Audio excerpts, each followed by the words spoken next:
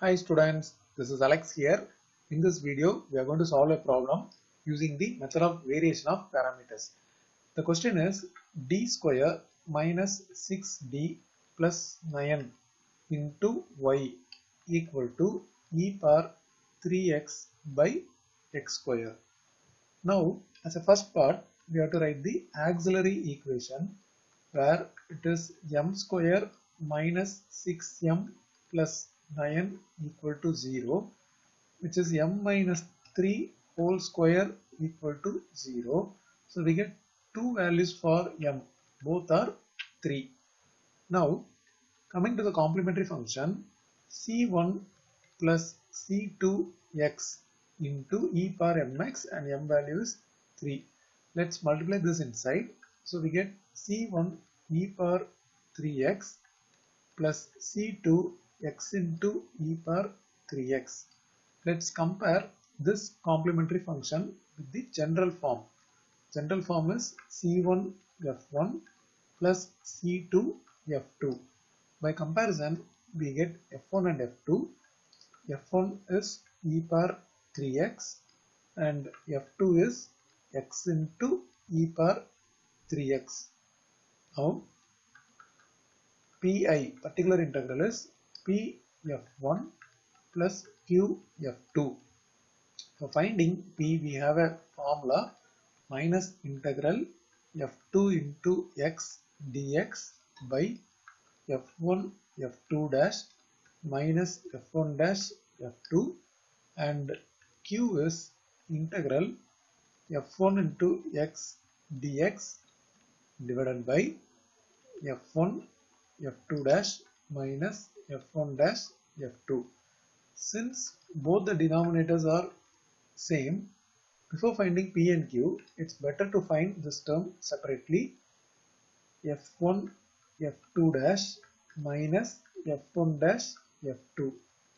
This is e power 3x into x e power 3x whole dash minus e power 3x dash into x into e power 3x. Now e power 3x, and derivative for this we have to do product rule. X into e power 3x into 3 plus e power 3x into 1.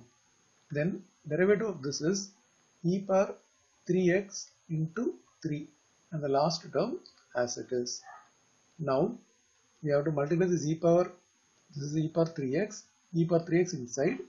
So we get 3x e power, we'll add the power, so 6x plus e power 6x minus 3x e power, here also we add the power. Since bases are same, we add the power. So e power 6x. We can cancel these two terms, and finally we left with e power 6x. Now coming to p, minus integral f2 into x dx divided by f1 f2 dash minus f1 dash f2, and here minus f2 is x into e power 3x and x is e power 3x by x square. So e power 3x by x square whole divided by e power 6x into dx. So when I combine this in the numerator, it is going to be x. Actually, you can cancel one x. So we have e power 3x plus 3x is 6x in the numerator, and denominator there is 1x and e power 6x dx. So we can cancel these two. After that we left with 1 by x. 1 by x integration is log x. So minus log x. We got the value of p. Similarly, q is integral f1 into x dx divided by f1 f2 dash minus f1 dash f2, and here this is e power 3x into e power 3x by x square. Along with that, in the denominator The entire term is e power 6x. Now we can cancel these two. We left with 1 by x square. Its integration is minus 1 by x. Now writing pi is p into f1. P is minus log x. So minus log x into f1 is e power 3x plus q. Q is minus 1 by x into f2 is x into e power 3x. We can cancel these two and finally we get minus e power x log x and minus e power 3x log x minus e power 3x. Now the complete solution y equal to cf plus pi.